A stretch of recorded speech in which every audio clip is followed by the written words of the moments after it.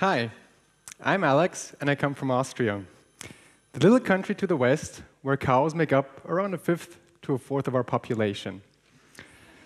But also a country where some of the world's most modern farming gear is being produced. Now, I'm the co-founder of Ponix Systems, a small company based in Vienna, and I stand here today because I get the chance to talk about my passion and the passion of our team. And our passion is simple.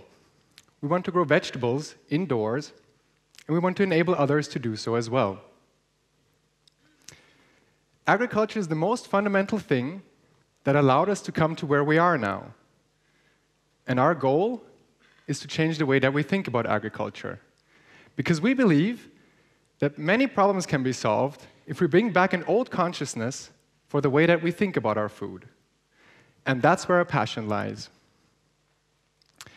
Now, I've lived in a few parts around the world, but no matter where we were back when I was young, it was most important to my parents to come back to Austria every summer. And, together with the rest of our family, take us all to a farm for a few weeks.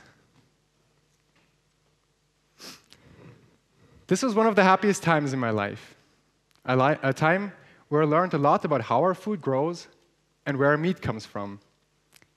Even though playing with cow poo and lighting that on fire was the most fun thing to do back then, of course.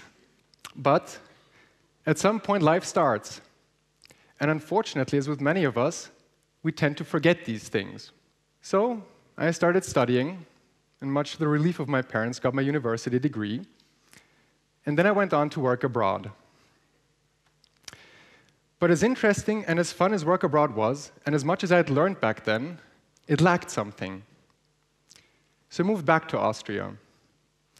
And in my free time, being the fish freak that I am with all my many aquariums at home, I started wondering about the chemistry and the biology of these little ecosystems. And so I became aware of aquaponics and hydroponics. Now, in aquaponics, you grow vegetables in a symbiotic relationship with edible fish. And in hydroponics, you simply grow vegetables in water without soil. And both of these things sounded so amazing to me that I just had to try them out. And together with the help of a few friends, who are now the team of Ponix Systems, we built an aquaponics system, and we built an hydroponics system. And this is when it all came back to me. This is when my passion for plants was rekindled. This was the first basil seed that I planted. And for me to see and know that food grows from this little seedling and will land on my own plate was and still is a truly satisfying feeling. To me, there's nothing more beautiful than seeing your own food grow, and there's also nothing more relaxing to work with, too. Now, I'm not living on the countryside, and I don't plan on doing so either in the near future. So we wondered how we can combine this with this, and how to convince others to do the same. Now, by now, we know with what problems we'll have to deal with in this century. Overpopulation, enormous population densities, global warming, food scarcity, and especially proper food distribution. According to the FAO, around a third of our global food production gets lost or wasted. And furthermore, an analysis conducted by the Climate Change, Agriculture, and Food Security Research Program concluded that food production contributes around 29% to global greenhouse gas emissions. And then there's this too. This is a picture that I took when I looked at what a local food retailer in Vienna throws away. But this food retailer, though, is different, because this food retailer sells food at highly discounted prices so that people with low to no income at all can afford food. And still, they throw food away every single day. Now, because of the huge geographical and psychological distance between production and consumption, we barely think of the consequences when we throw food away. And that's what's wrong in our world. This is the coastline from Almeria, as seen from space. This is Europe's vegetable garden. This is where most of our daily vegetable intake is being produced. And here we can see that also up until now in agriculture, we use a lot of land, We use a lot of water. What we can't see, but what we know, is that we use a lot of pesticides, and we use a lot of herbicides too. And all of these things happen out of our sight, out of our minds, far, far away from our homes. But I'm not here today to talk about all the problems that we're going to face sooner rather than later. On the contrary, I'm here because these times are the most interesting times. Because thanks to the internet, we're getting more and more aware of what is happening around us. And it's up to us. Our generation has been given the opportunity to change something for the better. Finally, urban farming is becoming a trend again. We're hearing talks about urban farming, about food farming, about ninja growing, about guerrilla growing and whatnot. But to me, honestly, as long as everybody grows their own food, I don't care how everyone calls themselves. But somewhere in there, we're a part of that movement, and we're all working towards that same goal. Because we believe that as soon as you see that first little seed sprout, a change is already happening in the way that we think about food. But to us, though, urban farming does not only mean that we have to bring large-scale aquaponic and hydroponic farms to the cities, although that has to happen too, of course. But to us, we don't want cities to only be green on the outside, we want them to be green on the inside. Because we believe that change only happens if you come into direct contact with the matter at hand. And while the do-it-yourself community is out there doing a great job at greening up urban areas, we believe that we have to make things as simple and easy as possible. Because only then can we reach as many people as we want to and as we need to. So, we put our heads together and we ask ourselves how we can make farming in the city sexy. How we can contribute to the way we think about food production and how we go about our daily meals. So we built a lot of prototypes, and we tried out a lot. And while we conducted these many tests in our different setups, we suddenly opened up Pandora's box. And I don't mean that in a negative way, but the more we found out, the more we saw how much is actually still not known. And that in an area, in agriculture, which is the basis of the entirety of our existence. So, we slowly started learning about how different wavelengths of light can affect the plant as well. Be it height, width, thickness, taste, or even the feel and the size of the leaves. We're learning that we can actually influence these traits in a plant just by giving it different wavelengths of light. And that's where, for us tech freaks, the fun really began. Now, many modern greenhouses nowadays, and this is what you can see here as well, use mainly red and blue wavelengths in different variations.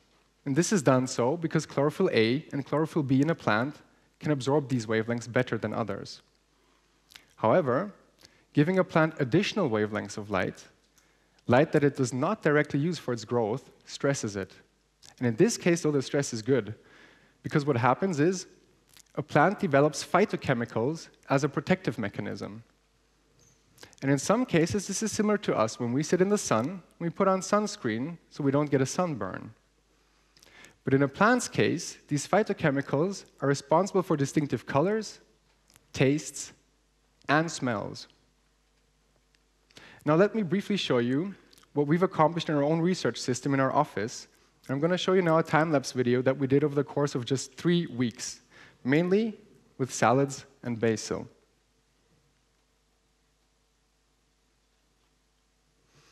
Still amazes me how quickly everything can grow.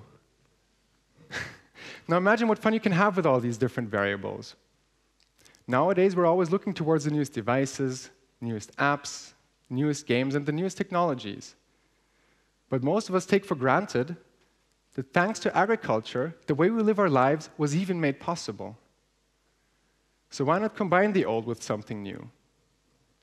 We see ourselves as a group of people that tread on an old, traditional path. But we're equipped with modern gear to make the best of our journey, and we want others to join us on this journey. So, after a time of trial and error, we created a picture frame. This picture frame, we call it Herbert, hangs on your wall, so it already uses only up a little amount of space. And we've also integrated an LED light so that you can grow your vegetables all year round. Now in this picture frame, you can create your own colorful and living picture. You can eat it whenever you want, and you can reshape it whenever and however you want. And for the LED light, we put a lot of research effort into that. We tried to take the best out of natural sunlight to enable plant growth, yet keep energy consumption low. And instead of soil, we mainly use water and a little biodegradable sponge. And all you have to do is simply take a seed, put it into that sponge, place that into Herbert, and you put a little transparent cap on it so that the seed can germinate, and then you're good to go. We tried to make this process easier than getting onto your bike or into your car to go shopping for your vegetables. And once the seed is germinated, simply take off the cap, and then you wait until you can reap the rewards of the seeds you've sown. And in this example, you can produce a fresh head of lettuce approximately every 5 to 6 weeks. And that's much quicker than the 2 to 3 months it takes on average with conventional farming methods. And like this, with Herbert, you can produce approximately 90 heads of lettuce per year. That's a fresh head of lettuce every 4 days. And the best thing is, you don't have to throw anything away because you get to choose the time of harvest, as opposed to buying already harvested things from the grocery store. Now, but if you bought these 90 salads from the grocery store, all wrapped up in plastic, this is the amount of plastic waste that you'd produce. Now imagine how much plastic waste could be reduced if only every 20th household in Europe's urban areas would produce their salads this way. This is a plastic waste pyramid of approximately 6.5 million households. And that little thing that you can see to the right down there, that's the Eiffel Tower. This pyramid is 11 times higher than the Eiffel Tower, and we could all reduce this. And here I'm also not even talking about the food waste that we could reduce if we'd grow our own food at home. But apart also from all the environmental benefits that food farming has, gardening and food farming also have a very positive psychological effect. There are many studies that have shown that gardening can significantly reduce stress hormones in human beings. So we're working towards a future where this is not the exception, but the standard, on the inside and on the outside of a building.